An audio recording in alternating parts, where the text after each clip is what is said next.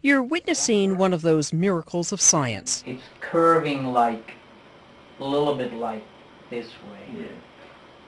So it's okay. It must be a banana. I mean, that's what it looks like. This man can see again, at least somewhat, all thanks to a groundbreaking retinal implant. Research teams in Germany have been working on a way to combat a genetic disease that kills off light-sensitive cells in the eye, leaving the person blind. They came up with an electronic chip that's implanted in the retina.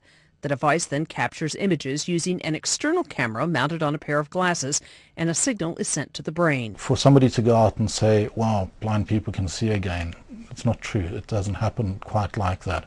But for somebody to say people who have lost all or most of their vision are able to distinguish shapes and are learning to see something again, that's very exciting. It's not picture perfect quite yet. For instance, this room would look something like this. Also, not all blind patients can benefit from this, especially those who have suffered brain or optic nerve damage. Knife here. Yeah. However, a handful of people are using the device now, and teams are already working on ways to improve it. Diane Kepley, The Associated Press.